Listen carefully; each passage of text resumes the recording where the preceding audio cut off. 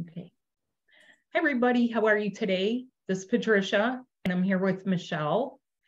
And we're continuing our week of videos to talk about some of the topics that are most pressing for you. Hi, Michelle. How are you? I'm doing great.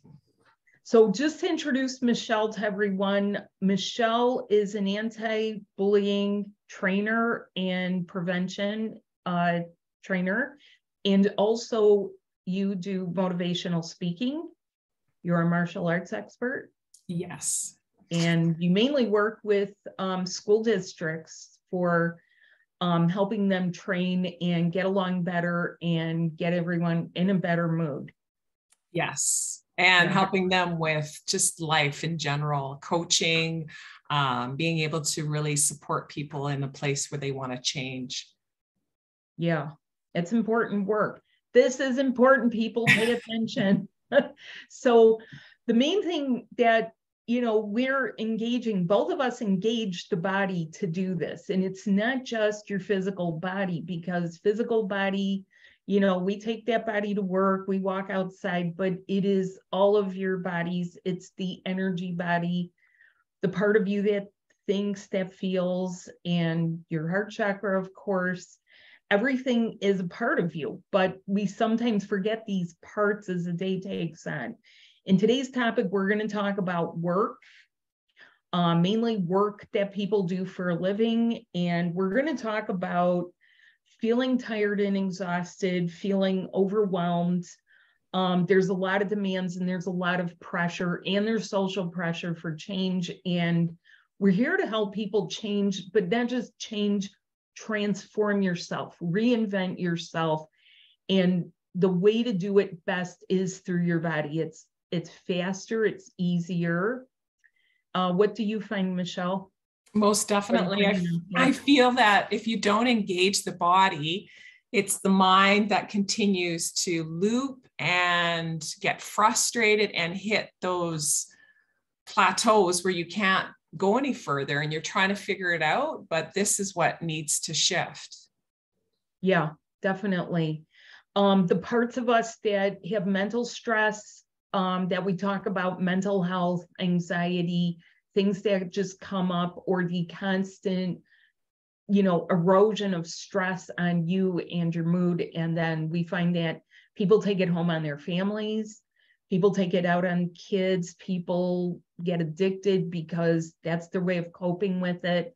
We have a whole new way to cope with it. So we want to talk to you about how does this really work when you talk about mental health and, not being overwhelmed. How do you get the motivation every day? First of all, through your energy body, that's sometimes called your light body or your aura. This is how you will always be able to reinvent, because this is the creative part of you. That's the part that gets energized for you to do what you need to do by being who you really are. Mm-hmm. Yeah. And I feel that it's like an ever ready battery, but it's the charge that you get plugged into. And if you feel that charge for your day, you're not waking up so completely depleted and exhausted, but you have the skills to be able to manage that and move through your day much easier. And it seamlessly feels like things just deflect off you. And you're just kind of like walking forward, and it's smoother, even how you interact with people, totally different. Yeah. Yeah.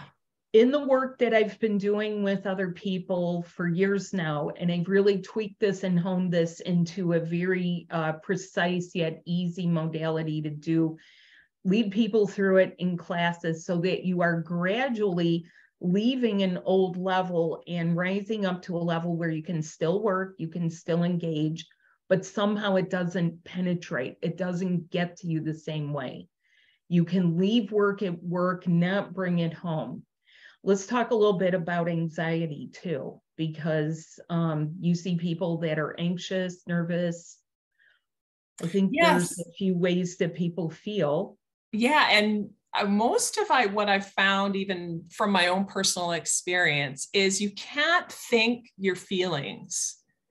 the body has to engage with what's going on, but it, for me, doesn't have to be now so intense because of the work I've been doing. And it's a different experience. It's much lighter, it's easier, and it's being able to know that, you know, the anxiety there is there to give you a signal and a reason that something is happening, but there's a way for it to move quicker and faster. Yeah, very true, very true. What we've also found both in your work and in my work is that people who are in an abusive situation, if you grew up being abused, if you didn't even recognize it as abuse, you could have a hypersensitive fight or flight system, and you may not even know it. So that by the time you're on the job or you're with other people or they remind you of somebody or you're getting overwhelmed, you're already in overdrive on the anxiety scale. How do you simmer down your mental health? Because your logical mind will tell you one thing while your body is doing something else. What if you're someone that really doesn't like to take medications? Do you want those feel-good hormones to kick in for you so that you feel balanced, you feel like you are managing the situation and it's not managing you, and also you feel your self-confidence? We have the ways to help you do this in a natural, non-invasive, non-toxic manner. So, and I think the important part of that too, Patricia, is so much about the breath and being able to move it and understand that your energy in your body and how it's connected to all of this through the work that we've done together. It's a powerful shift. Yeah. I'm going to throw out a question because you bring up a very good point about breath. This is the area we breathe in. But we also have our heart chakra. We have our heart, our physical heart. We have our whole respiratory system. Have you, or maybe I'll throw it out to the audience, have you or anyone braced yourself at the thought of having to go to work or go to somewhere or go to a relative's house or go to some meeting or something that you really aren't in it, but it feels very much like an obligation? Do you notice what your body is doing? You're bracing yourself. There's something in you that starts bracing. You're not really putting up walls, but if you do that again and again and again, you've done it for 10 years, so you could go to school. You did it for another few years for training. You did it another few years on this job and that job. All of a sudden, your body has been living with decades of bracing itself.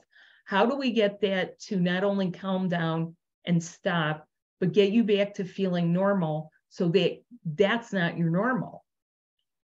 That is that with breath work. Yeah. Yeah, that is so powerful, Patricia, because it is the constant push and the feeling that I just have to push through this. And that mentality is like your body screaming and saying that I can't handle this anymore. Right. And what do I do? Well, it's there, but it's the other things that are on that lid and that needs to be addressed and be able to work through. Yes. Yeah. And you know, saying about this lid, once you pop that lid off, what else is going to come out? Is there anger there? Is there depression? Is there something else? That is also what we are swiftly moving you through by using your body and the techniques that we offer so that you can feel better. This is in part what we call purging. You know, we're releasing and dumping off anything. It's like throwing away the garbage, but you're not just throwing away mind trash. You're throwing away an accumulation of stuff that you just really don't want to carry around. Now, that is called interpersonal tension. We naturally have that because it's intended to distinguish me from you, Michelle, or me from another person.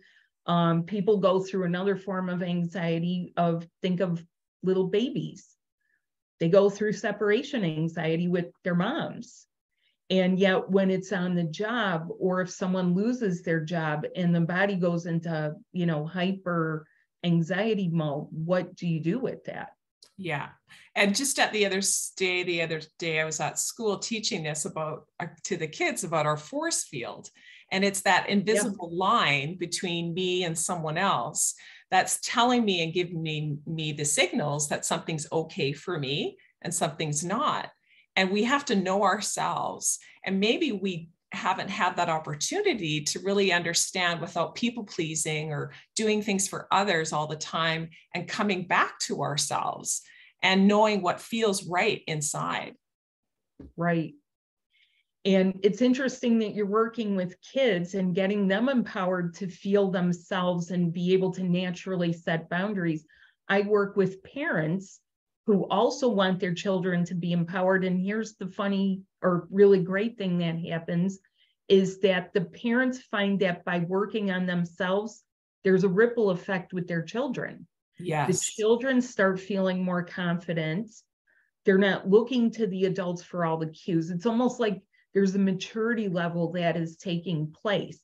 This only happens through your force field, your aura, your energy body, your etheric body. Generally, it is your subtle bodies and chakras, which are your energy ports that let in or dissipate, push it away or let it in, let in the good stuff, push away the bad stuff.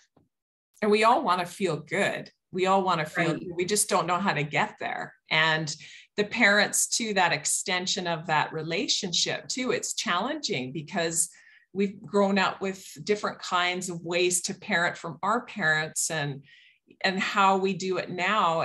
It's the work. It's the work to learn and understand it so that we're going to be able to have more quality, loving relationship with them too. Yeah. Well, what's interesting, talking about like how we grew up and like things about discipline and stress and like, what we've dealt with. There wasn't even a thought at certain times about people getting hit or abused or something. And I was watching that show Outlander on Netflix, of course, but they're all hitting each other. It's in Scotland. It's in 17th century Scotland, 1700s, right before they try to kick out the British, and they're all slugging each other and hitting each other and whacking each other. And, I'm thinking to myself, this is what a lot of us grew up with. And even on the job, people have been punished on their jobs. It was at one time okay for a boss to, hit an employee or abuse, even when it wasn't slavery. Yes. And for people just to get dismissed, like nothing happened. That didn't happen. Bye-bye now. And that was it. It's like the fallout from that personally, and what I've experienced with people being bullied at work too, is just, there's a lot of like stress and trauma from those experiences that they, have to be able to walk through and heal from as well. Yes. So one of the ways that we do this, besides the breath work, what I find is when we start opening this area, which is connected to your heart and heart chakra, start getting creative, good ideas pop to you. More than one person has found not only their spirit back, but their entrepreneurial spirit. People have come up with side hustles. This is another way that we want to help you to develop yourself and improve your life so that you're not relying just on the 9-to-5 job. If something comes to you, both of our governments encourage this. We live in, yes, a capitalist society, but both governments encourage people to either have a side hustle or have something where it enables you to save more money and hopefully develop something in you. You don't know where to start sometimes. We do. We're not going to tell you. We're going to help bring it out of you. This is part of the process of reinvention and transformation that comes with work and not feeling overwhelmed and not feeling so tired and exhausted with the same routine. And I think also too, it's that connection, that insight, the connection to ourselves, but in a way where we understand that you may have insecurities, you may have fears and things that come up even about doing something. It's completely normal, but I feel that it's your gift. it's just going to keep pulling at your heart to continue to take a look at it. And it might have been something in your childhood that's starting to pop up again. It's like, pay attention to it because there's something there. And I always believe for people that whatever it is that's inside them, that what they're meant to do is really expand that so we can all have those experiences with what they do. It's like a new invention of something. It's a book that's written. It's a song that we hear. It's beautiful. Yes, I agree. And, you know, not only that, the world needs it. Okay, we need like some fresh materials, some fresh stuff, a new bakery, like, because you're bringing your vibe to it. And when I have helped many people with this, with, you know, like what you would call make your passion your paycheck. How would it be if you were doing something that you really liked, but you have to start from a point where you're opening yourself to it, where you're getting those parts of you that need refreshing, that need a jump start, that need the energy in to enable you to do this. It comes, it starts to come. I've had a number of people that have written books, people that have started their own business where it took off.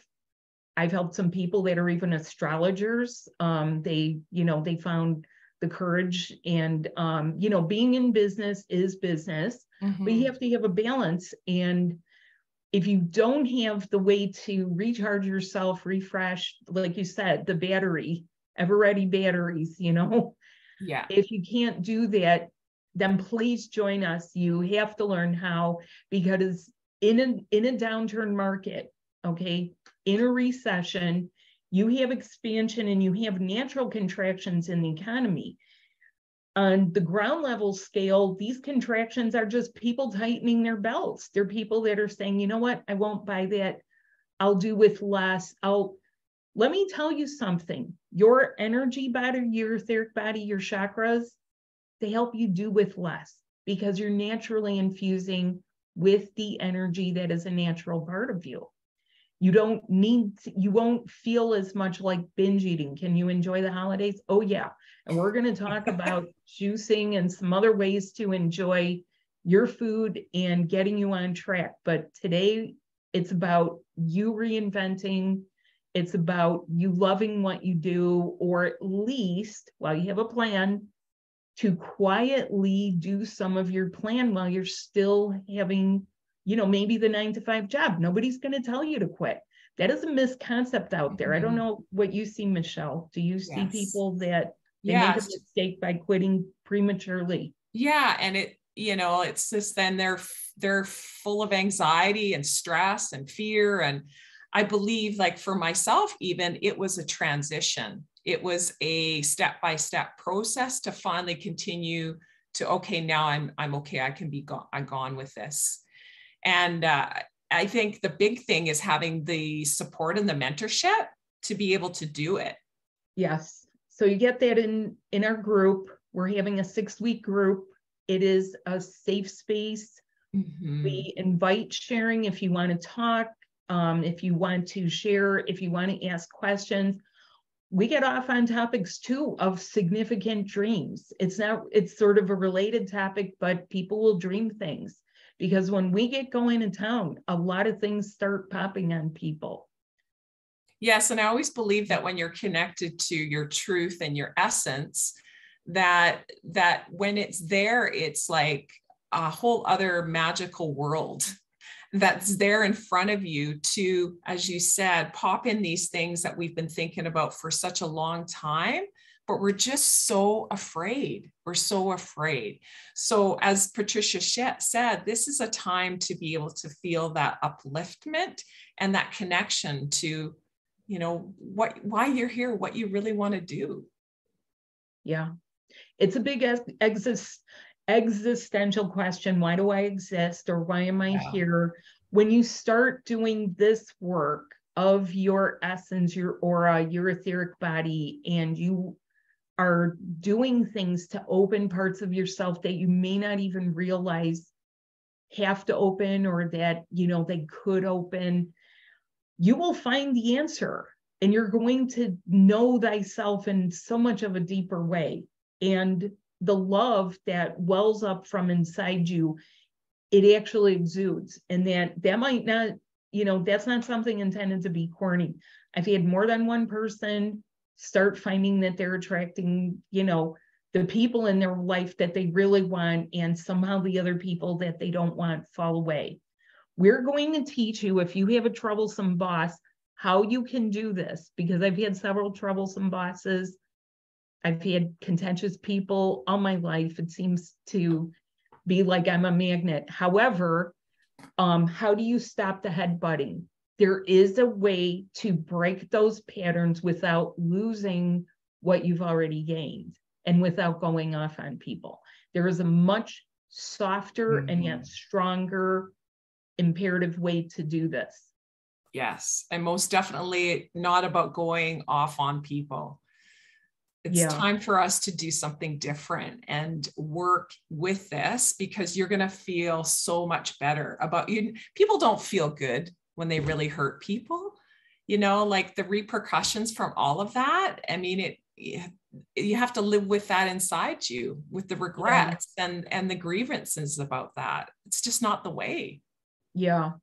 And what I've found is that while you can go off on each other, sometimes there's other retaliations afterwards.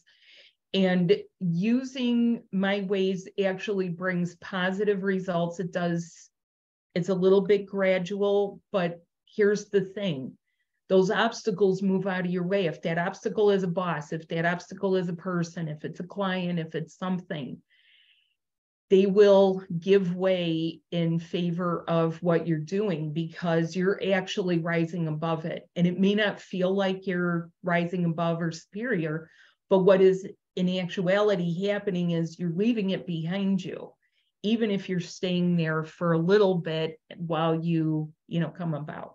So to give you an example, I've literally had people tell me that when they've done the things that I've recommended, that the person blinks at them and they can't find their words. They can't yell anymore.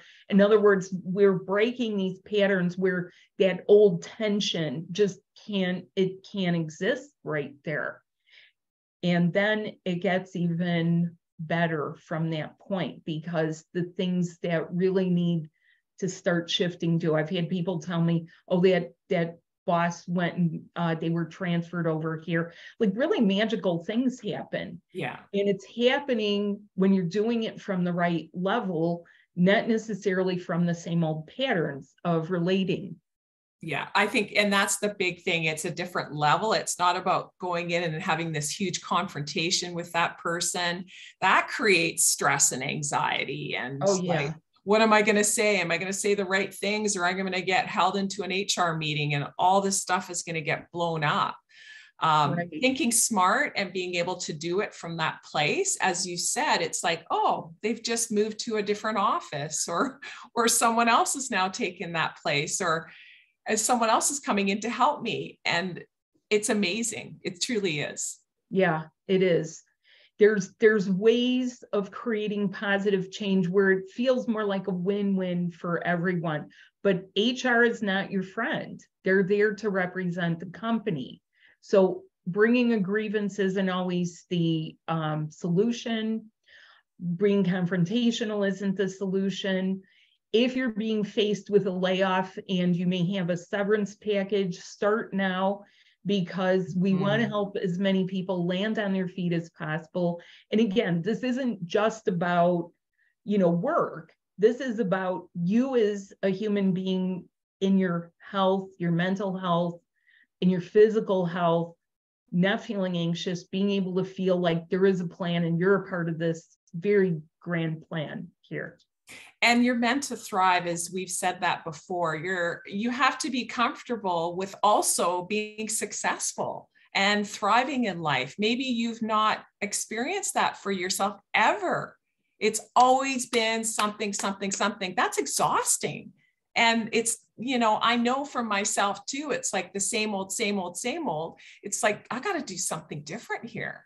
And when you start to feel like you're thriving and things are happening, you're like, okay, this feels good. I want some more of that. And yes, we all deserve it. We all do. Yes. And there is a time for expansion. And, you know, just like you have to start somewhere, just like what you have right now, you got it by doing certain things. This is an expansion, and this, while the rest of the world is sort of contracting here, and we're going to go over some ways for next year, how you should sort of budget yourself. And I mean budgeting in time-wise, budgeting monthly for certain things that you should have so that you keep this good path going for yourself.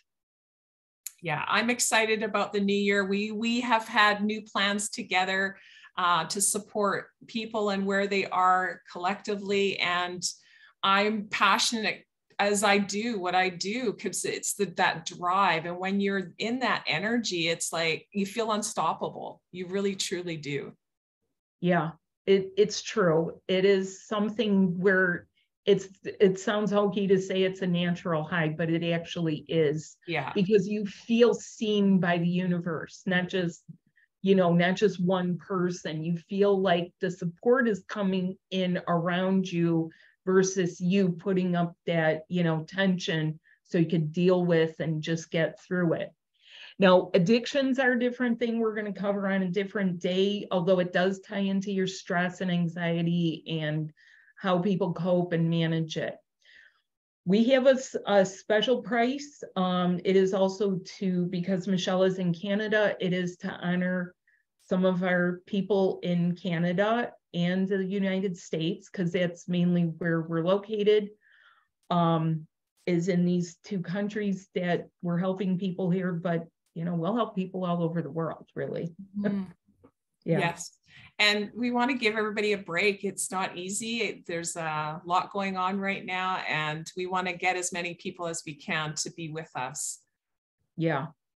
Please tell your friends. You can also gift this to someone. You can write to either me or Michelle. If you know someone who's going through it and you say, well, they could probably use 6 weeks of guidance, where we're meeting Monday, Wednesday, Friday, and Sundays. We're meeting 4 times a week with that day off, and, you know, the holiday is off, but we are moving you through this, through several topics. It may seem like a smattering, but it is enough to give you the foundation. How many people like to wait until New Year's Day to start their diet and their New Year's resolutions? Don't wait. Start now. I always find for me, it doesn't really work.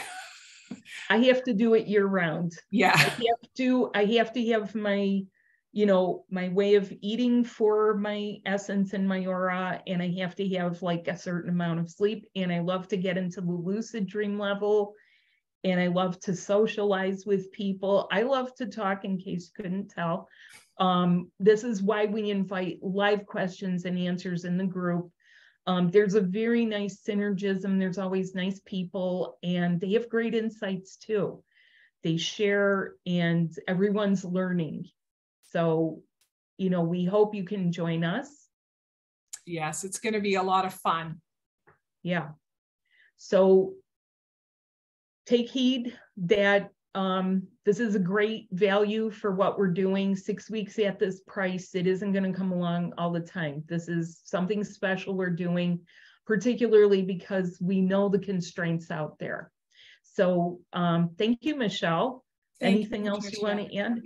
No, I just want to say that it's when you're not able to make change in your life, the stagnancy and the complacency and the depression and the everything is just, it's awful to feel alone in that. So we are here because we've been through our journey with it too. And we want to help you. We really do. Stop the inertia of your life. Stop the implosion.